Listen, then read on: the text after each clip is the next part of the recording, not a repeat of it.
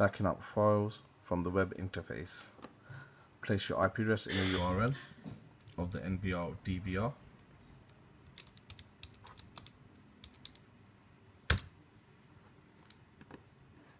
Once you've connected to the web interface, put your password in of the NVR or DVR.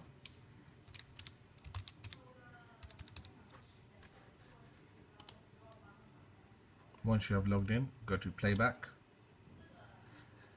go to file list, go to more. In more, you can see your times and dates of your recordings. You can select your channels, or if you like to select all channels, select all channels. The type of recordings, if you want all recordings or pictures or whatever.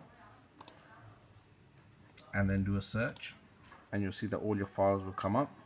In order to select all the files, check the master tick, and then go down to local, download to local, and here you can choose and browse to where to save it to. So if you had an external hard drive, it would pop up here, as long as it's connected to the device that you're logging in with.